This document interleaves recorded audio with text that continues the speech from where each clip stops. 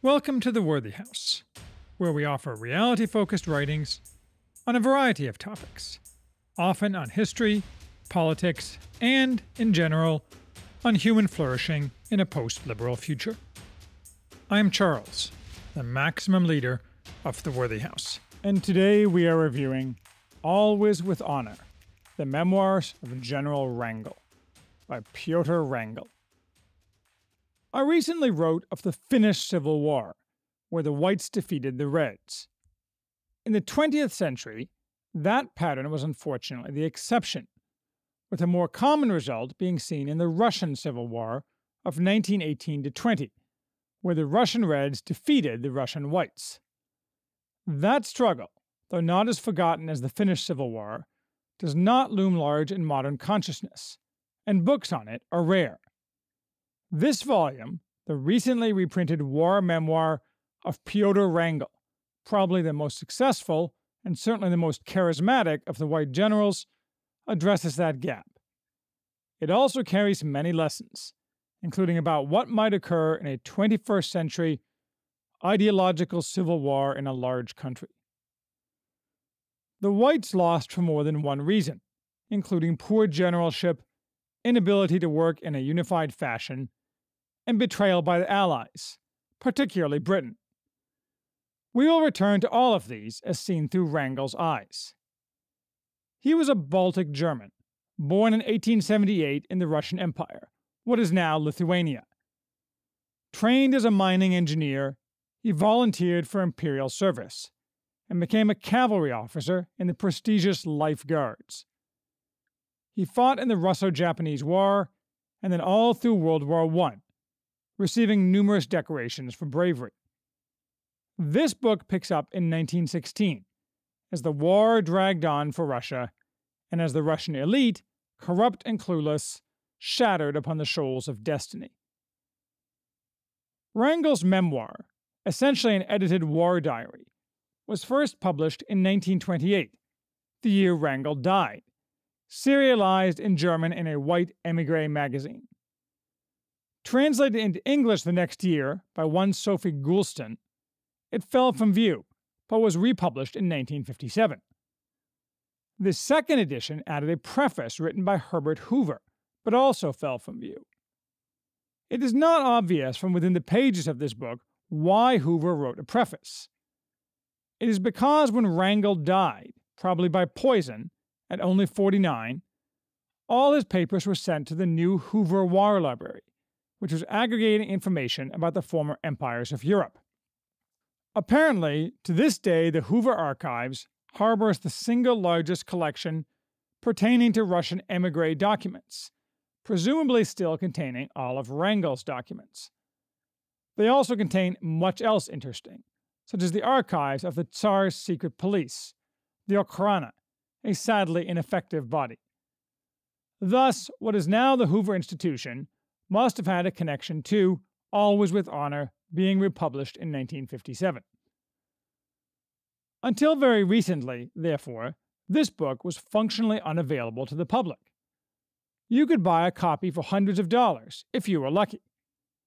But as I've noted before, a new publishing house, Mystery Grove Publishing, has been doing yeoman's work in rescuing important books with a right-of-center tilt from the deliberate obscurity into which they have been placed, and this book made their list.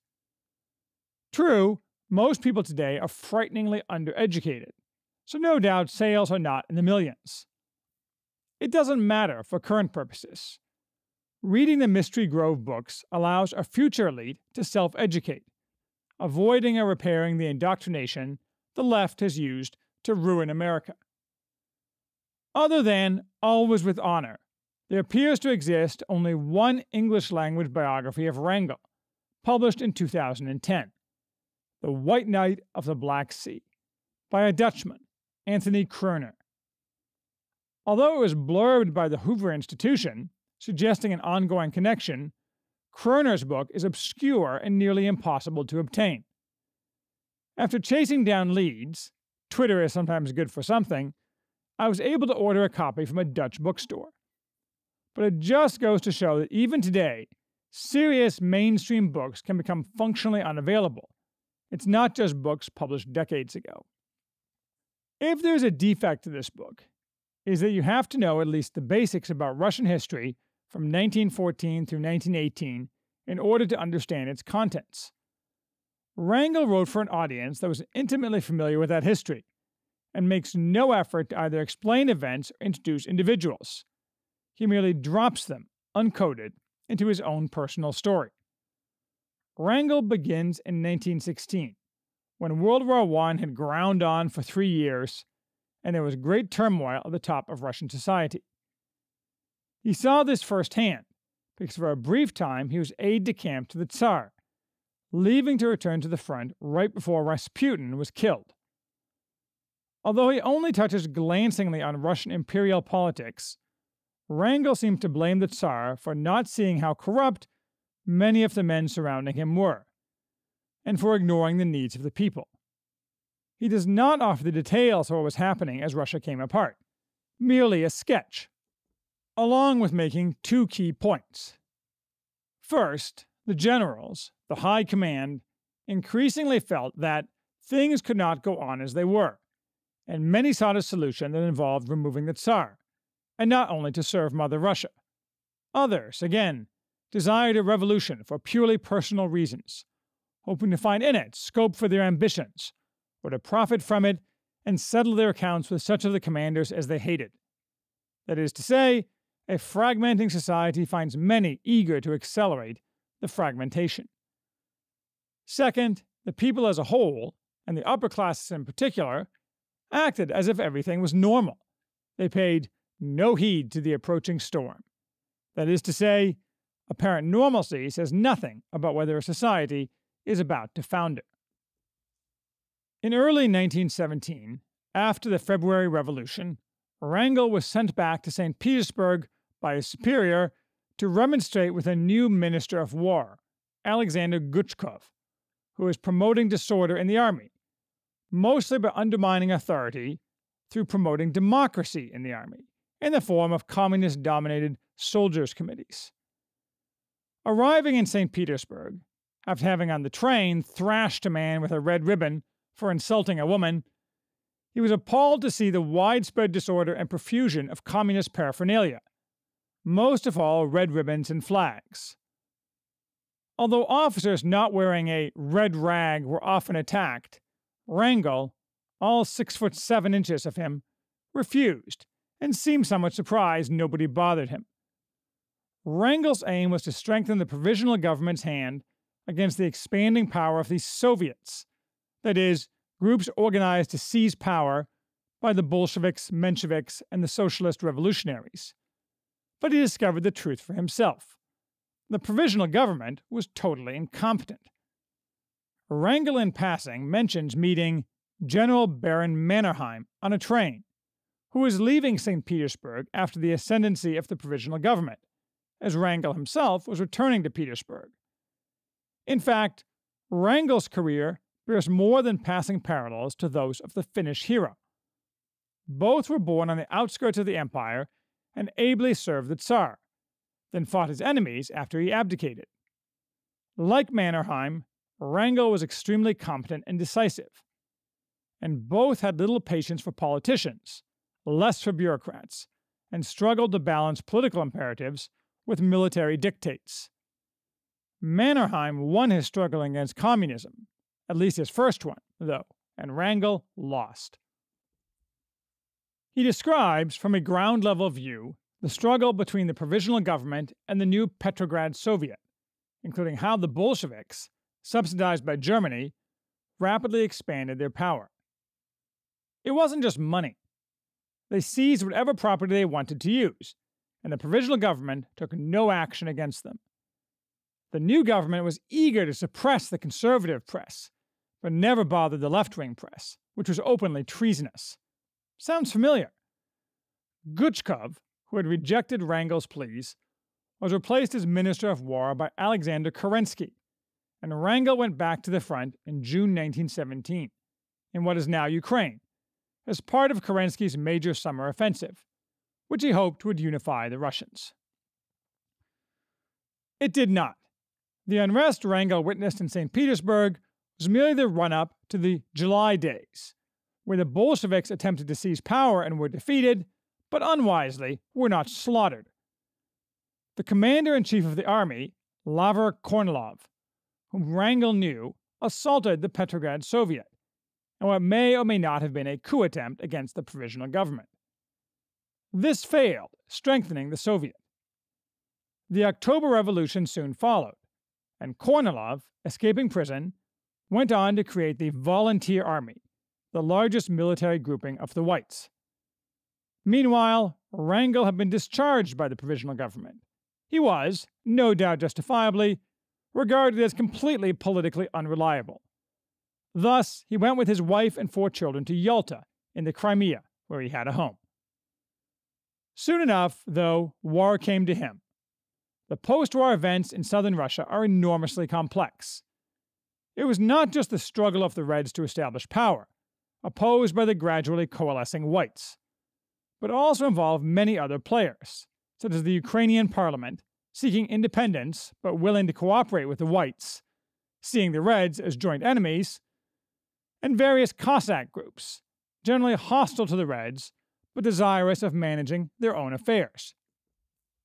For the whites, whose internal interactions often featured disunity, one point of unity was opposition to breaking up Russia.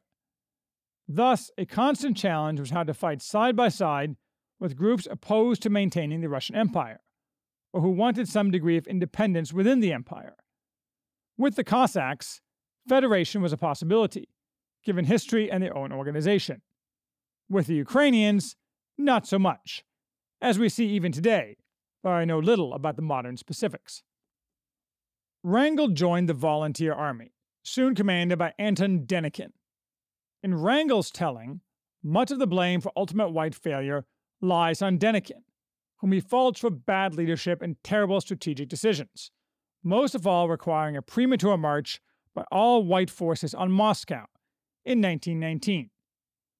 We wanted to do too much and make ourselves master of every position at once, and we succeeded only in weakening ourselves and so becoming powerless. Wrangel also faults squabbling among the whites, corruption among their leaders, and a lack of discipline among the men. He admits that requisitioning is necessary, but gives constant pained descriptions of how many white officers of all ranks simply engage in organized looting for personal advantage, turning the army into a collection of tradesmen and profiteers. He also faults Denikin for inflexibility to coming to terms with the Cossacks and the Ukrainians. His relations with Denikin were further soured by third-party agitation for Wrangel to supplant Denikin. As is usual in such cases, as one man was more and more discredited, another became dearer and dearer to the people. Unfortunately, this other was myself. One of Wrangel's chief talents appears to have been as a judge of men. I cannot say if his portrait of Denikin is accurate, but it comports with what history I know, and the results Denikin achieved. Nearly every other important person with whom Wrangel meets is judged and given an incisive summary, and Wrangel admits where he made errors as well. Thus, in passing, Wrangel mentions that Captain Baron Ungern Stenberg, or simply the Baron as his troops called him, was more complex and interesting. He was of the type that is invaluable in wartime and impossible in times of peace. Ungern was a fascinating figure, whom I have discussed elsewhere. This talent to judge men is completely invaluable in a man of destiny, and completely inborn, though it can be polished with training. It also seems non-existent in today's American political leaders, perhaps because they have come to rely on money and the media to achieve their ends, rather than on forming a cohesive and dedicated group of men with the same objectives, on whom they can rely. The main white armies, including the Volunteer Army, were largely defeated by early 1920. Again, this is not an area I am expert in, and one that does not have a lot of historiography directed at it, although I have ordered what appear to be the 2 main scholarly works on it, by Peter Kennes, written 40 years ago. I don't know why this is, though certainly most histories of Russia, or of the Russian Revolution, cover the Civil War to some degree. Wrangel then went into exile in Constantinople, and thus ends part 1 of his memoir. But by April 1920, he was back, after Denikin resigned and the remaining military commanders asked Wrangel to be commander-in-chief of the remnants of the Whites. Part 2 narrates 2 difficult tasks Wrangel had: trying to reverse military defeat while achieving political renewal. His hope was that if he could achieve both and establish stable white rule in Taurida, the Russian province composed of Crimea and mainland Russia north of it, including parts of Ukraine and the Kuban, that could form the healthy nucleus of a new Russia. From there, they could ultimately completely defeat the Bolsheviks and rebuild a new version of old Russia. To win militarily, Wrangel had to reconstruct the shattered white forces, gather new men, and not only resist, but push back the Reds, most of all from the rich agricultural land of northern Taurida. To win politically, he had to satisfy multiple constituencies.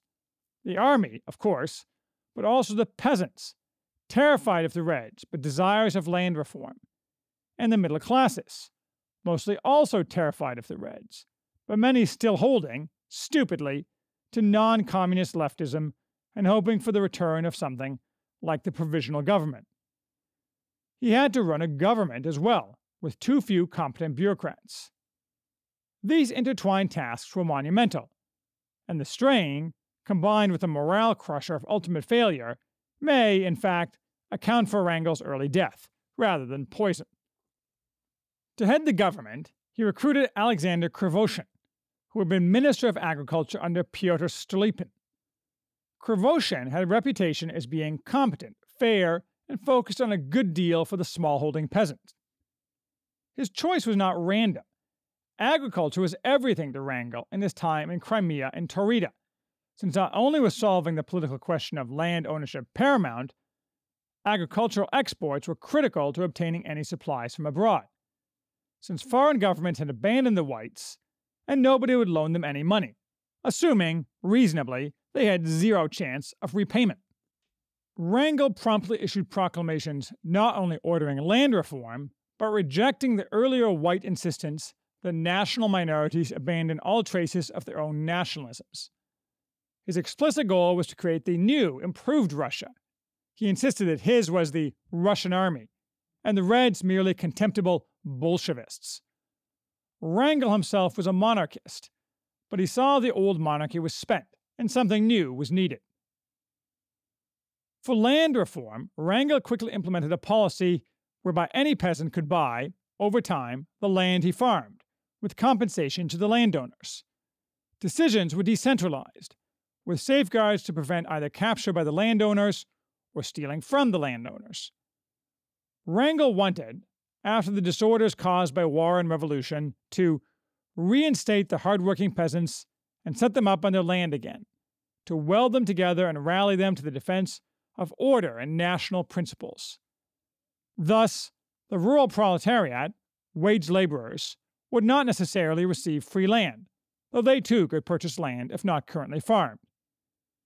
It seems like a good system, and crucially, one that recognized that returning to the old system, which had led them all to this pass, was not an option. It never is. Wrangel was a hard but just man, and a stickler for order and discipline. In June of 1917, when sent back to the front and waiting for the arrival of the division he commanded, other troops in the town, Stanislavov, retreating ahead of the Reds, pillaged widely and engaged in a pogrom. Wrangel put the disorder down with floggings and executions. Early in the Civil War, he needed to replenish his ranks, and he had captured a sizable number of Reds. I ordered 370 of the Bolshevists to line up. They were all officers and non-commissioned officers, and I had them shot on the spot. Then I told the rest that they too deserved death, but that I had let those who had misled them take the responsibility for their treason, because I wanted to give them a chance to atone for their crime and prove their loyalty to their country. No surprise, everyone volunteered, and Wrangel says they became among his best troops. Elsewhere he notes that later in the war, most Red troops were conscripts and eager to join the Whites. and he faults Denikin for not taking a more capacious approach to recruiting Red prisoners, or those who had treated with the Bolsheviks earlier in the war. Every several pages, Wrangel notes some execution in passing. For example, of some railroad employees bribed to carry passengers rather than munitions. I had these 3 employees court-martialed, and they were hanged the same day. Later, though, he stopped public executions, on the basis that, in view of the prevailing callousness, public executions no longer served to intimidate. They merely aggravated the existing state of moral apathy. Of course, executions are only a small part of the mountains of corpses that appear in this book. Civil war is a brutal taskmaster. Nobody should forget this. Military victory was not to be. Wrangel did get a breathing space as the Russians fought the Poles in 1919 and 1920. The British government had abandoned him, and in fact pressured him to end the war in red terms equivalent to unconditional surrender. The English, opportunists all, wanted to reopen trade with Russia, and David Lloyd George wanted to pander to those of the British working classes who saw in Bolshevism their own possible, supposedly bright future. Wrangel views this betrayal with bitterness, and he views Lloyd George with the greatest contempt, although he gave interviews to British and other foreign newspapers, trying hard to shore up support. But the French found it convenient to offer modest support, including de facto recognition, in order to assist the Poles. However, when the Poles beat back the Red menace, the French withdrew support, and the Reds were able to concentrate their forces on the southern front, dooming the Whites. Nonetheless, Wrangel organized and conducted one last major offensive. It was defeated by the Reds, who thereupon advanced through Taurida towards the Crimea. Wrangel and everyone else in the Crimea knew what this meant for most of the population. Therefore, moving heaven and earth, Wrangel organized a massive boat lift, so that anyone who desired to go into exile could, though he made no promises of the future. After himself checking all the ports of embarkation, Wrangel was the last white to step off the shore, on November 14th, 1920, ending the dream of Red defeat, at least for the next 70 years. He himself accompanied the diaspora of the army, at first initially in Greece and Turkey, then mostly forced out of those places by the English, who wanted the army disbanded, because the Reds wanted it disbanded. Many moved to Serbia or Yugoslavia. Wrangel notes how he tried to get the army transferred to Hungary, which had itself just suffered under, then defeated, a Red dictatorship and terror. But the French stopped the transfer, because anti-Bolshevist intrigues were contrary to the true interests of Hungary and of the civilized world. Typical. He himself lived for several years in Belgrade, heading up an organization he praises, of which he expects great things in a speech given in 1927, attached as the last chapter, the General Union of Old Soldiers of Russia. The truth was much more bitter, as it always is for defeated émigrés, a topic about which I know something, for my grandfather was a Hungarian émigré who fled communism in 1945. And as it happens, I'm currently helping edit his own war diary for private family use. The men were forced to earn their bread any way they could in their new countries. In the Russians' case, usually by hard manual labor such as mining. Wrangel ends with a lament for this, tempered by the hope, but we are confident the hour of recognition is at hand. He was wrong. In 1927, Wrangel reluctantly handed over control of the General Union to a Romanov Grand Duke, and moved to Brussels to return to mining engineering. He died within 18 months. I find it hard to get a handle on the last generation of the Russian ruling class. My father was a professor of Russian history, so I was exposed to thought about Russia growing up. Perhaps one has to be embedded in Russia to really understand. Was their time just up? Is it the nature of all civilizations that the ruling class eventually becomes unable to overcome a crisis? Wrangel's focus, where and when he ruled, suggests that some in the ruling class were capable of reforming their society. Now, the word reform today has a bad odor, like dialogue. It is simply a cant word of the left, used to ease the forcing of their program on an unwilling and unreceptive audience. But it is the nature of all human institutions, because they are human, that they come to require legitimate reform. And it is also in the nature of all human institutions to resist that reform.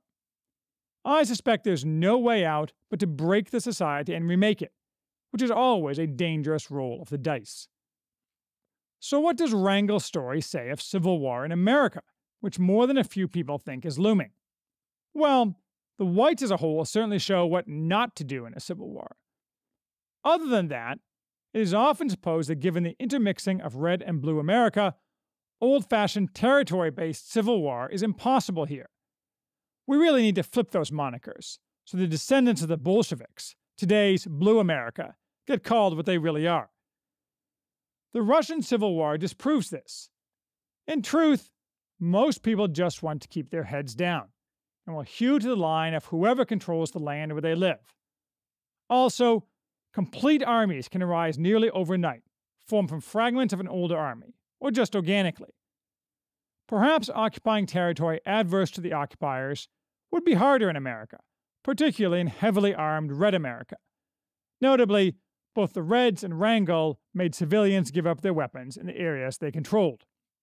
But maybe even Red America would bow to an occupying force.